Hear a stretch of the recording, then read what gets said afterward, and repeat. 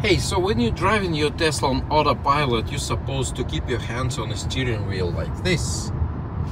If you don't do that, then you get periodically questioned from your car, hey, apply slight turning force to the steering wheel. This is the way to let it know that you still controlling the vehicle, like this, and it's blinking blue. All right, so I applied slight turning force and it's all good.